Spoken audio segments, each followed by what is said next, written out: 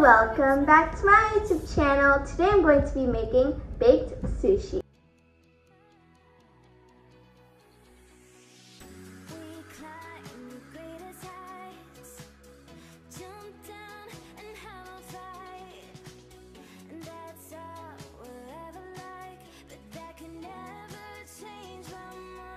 Let's start cooking the rice. First, you'll need 2 cups of rice. Once you're done adding 2 cups of rice, we're going to be washing our rice so then it can become clean. Once you're done washing your rice, we're going to put it inside of the rice cooker. Here is the fish that we bought at Produce Depot. It is some salmon and also it's very fresh.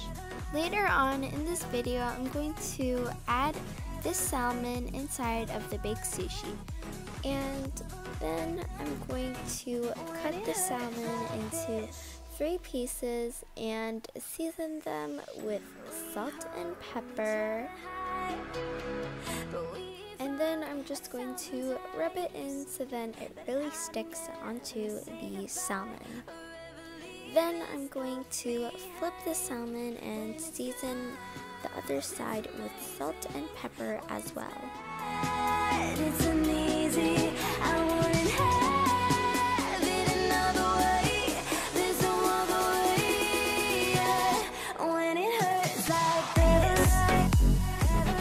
Then I'm going to add olive oil on the pan, and then I'm going to put a little bit of olive oil on both sides of the salmon after, and I'm going to do that to all of the salmon.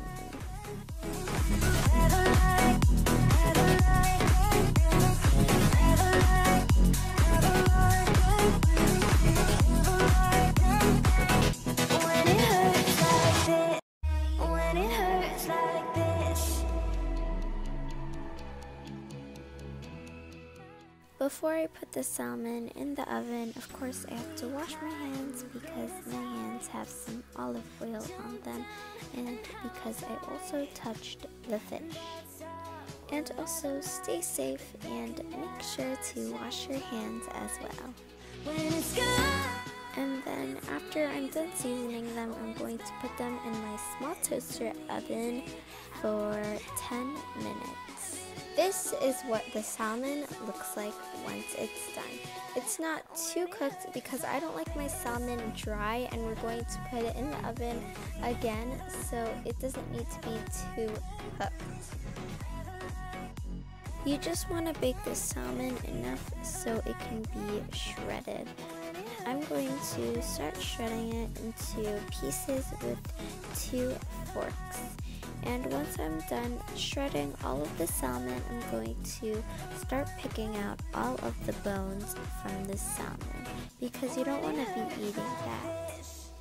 The next thing I'm going to be doing is unwrapping the imitation crab meat. If you guys don't know where to buy imitation crab meat, I just bought mine at an Asian supermarket. When it's good, it's amazing. When it's bad, it's uneasy. I wouldn't have it another way. There's no other way. Yeah. When it hurts like this,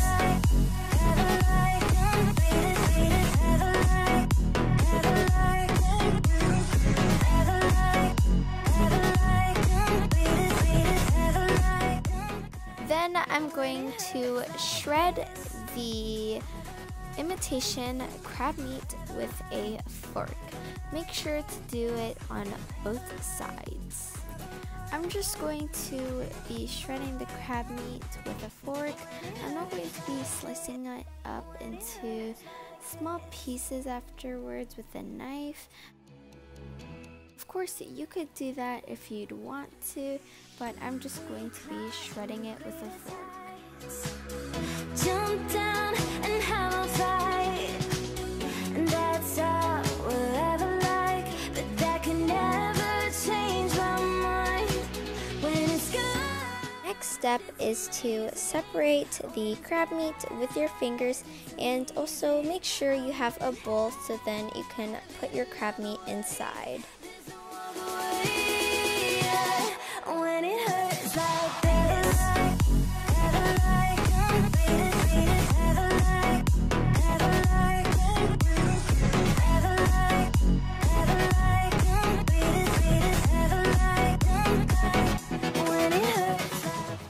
I'm going to start preparing the rice. The first thing I'm going to be adding into the rice is 1 tablespoon of sesame oil.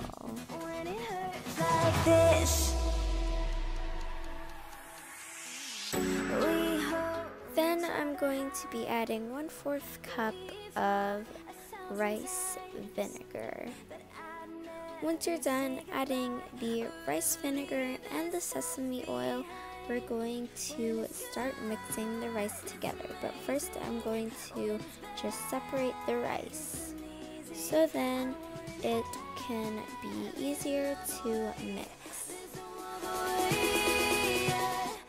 Now that the rice is done being mixed, I'm going to flatten it out. This is what the rice looks like once it's done.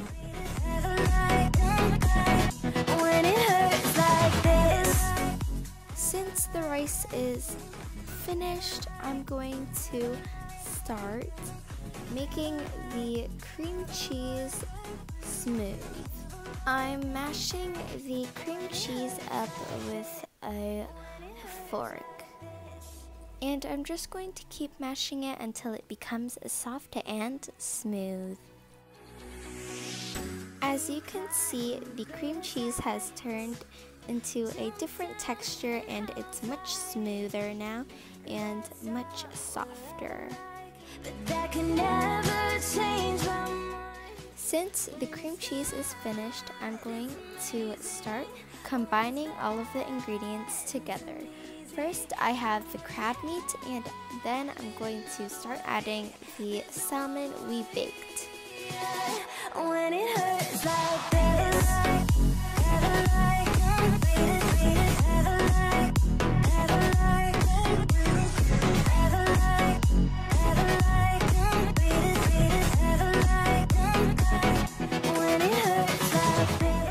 once I'm finished adding the salmon, I'm going to start adding the cream cheese.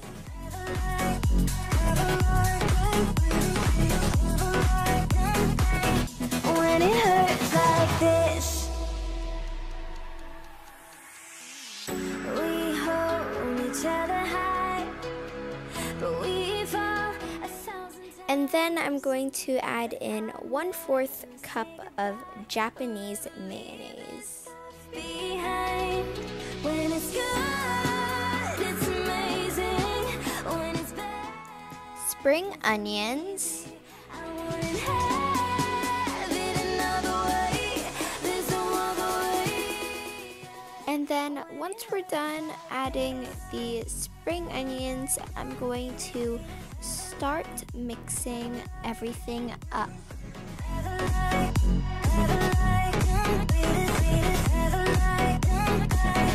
When it hurts like this. And this is what it looks like once it's done.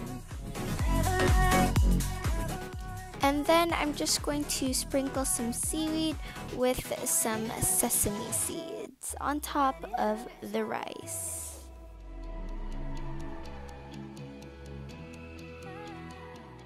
And then I'm going to add all of the ingredients that we combined together in the bowl on top of the seaweed with the rice. And once everything is covered up, I'm going to start flattening it with a rice scooper. Everything is smelling really good, and I just can't wait to try it. When it hurts like this. And then I'm going to just add some black caviar on top as well. it's already looking so good. I can't wait to tell you guys how it tastes. When it hurts like this,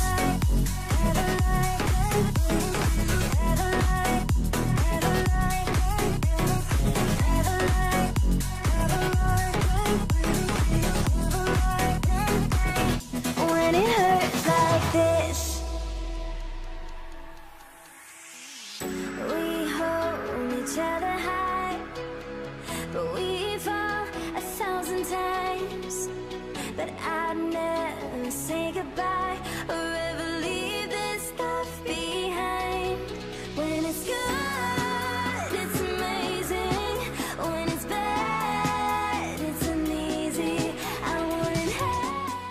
And then I'm just going to put it in the oven at 350 Fahrenheit for 15 minutes. Here is what our baked sushi looks like. I just want to add something like a little bit of garnish, so I'm just going to add some cucumbers.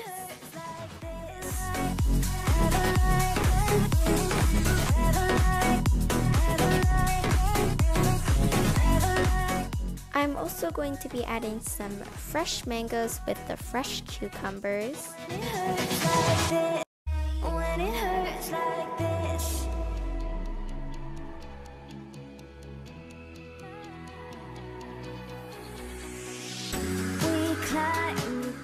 And I'm also going to be adding some avocados. And that's all we'll ever like, but that can never change my mind. When it's good, it's amazing. When it's bad, it's uneasy. I wouldn't have it another way. There's no other way. Yeah. When it hurts like this.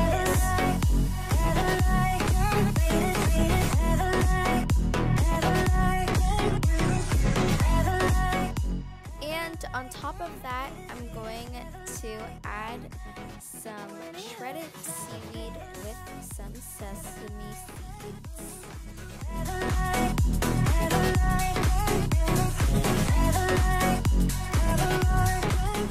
And I'm also going to add a drizzle of the Japanese mayonnaise.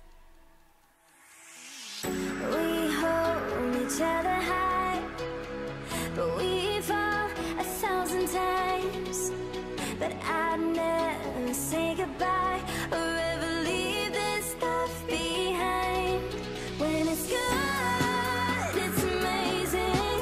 When it's bad, it's uneasy. I wouldn't have it another way. There's no other way. Yeah. When it hurts like this.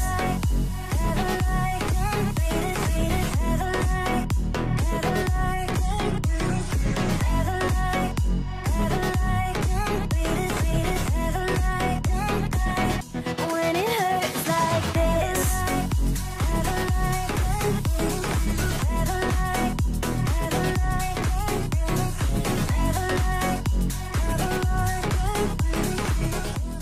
And now I'm just going to slice it into little pieces.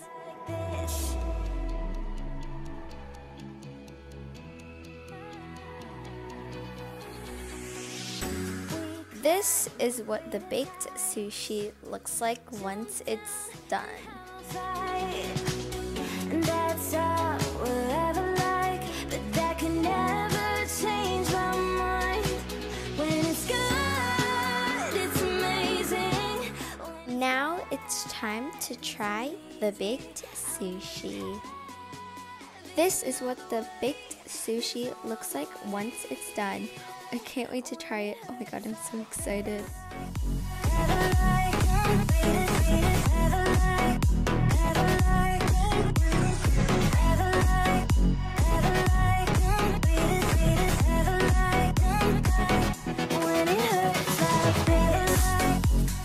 Here, have the first bite.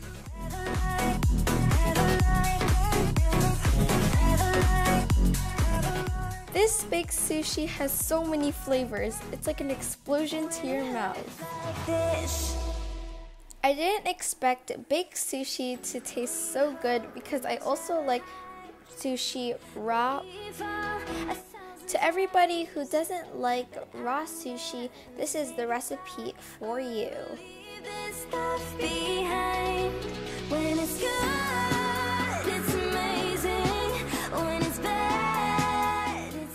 Baked sushi was first originated in the Philippines. When my aunt first told me about baked sushi, I got a little bit confused because I'm like, what's baked sushi? So then I decided to try it out and it turned out really well, so I decided to vlog it. This baked sushi is really good for celebrations like birthday parties or family gatherings. It has all of the flavors you'd expect from a typical roll but baked. Imagine a casserole eaten like a taco, but it's sushi.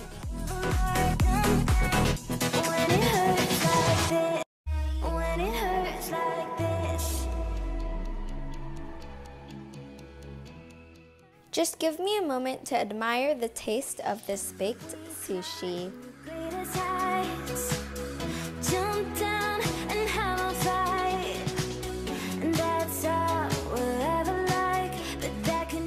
Wow, this sushi is so good. I think I might even like it better than raw sushi.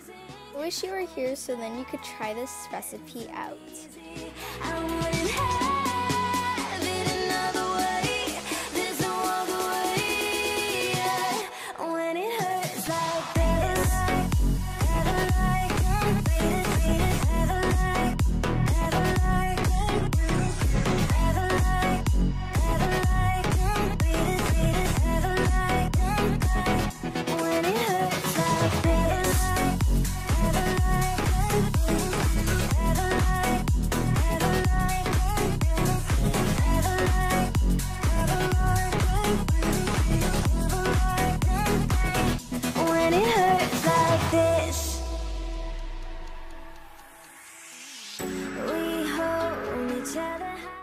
As you guys can see, I couldn't stop eating the baked sushi since it was that good. Anyways, I give this 2 thumbs up, and if you enjoyed this video, please make sure to like and subscribe to my YouTube channel. And please don't forget to click that notification bell to be notified when I post my next video. Thank you for watching. See you next time. Bye!